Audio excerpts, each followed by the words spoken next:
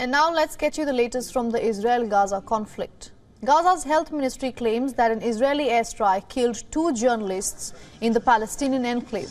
Mustafa Turia, a video stringer for AFP news agency, and another journalist, Hamza Wael Dadu, have been killed while they were traveling in a car.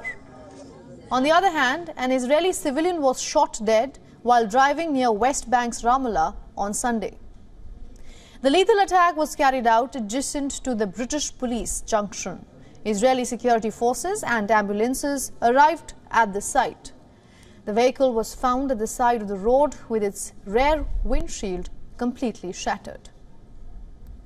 Across the border, Lebanon's Iranian-backed Hezbollah released a video showing airstrikes on a key Israeli observation post near northern Israel.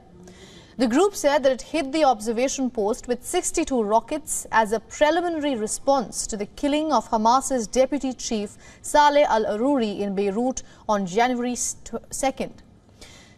Now, the Israeli military has also said that it identified some 40 launches from Lebanon towards the town of Meron in northern Israel.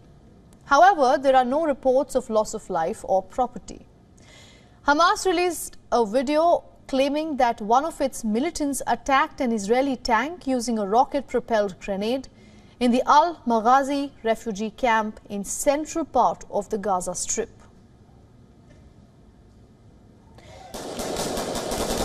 Also, funerals for 6 Palestinians were held in Jenin on Sunday.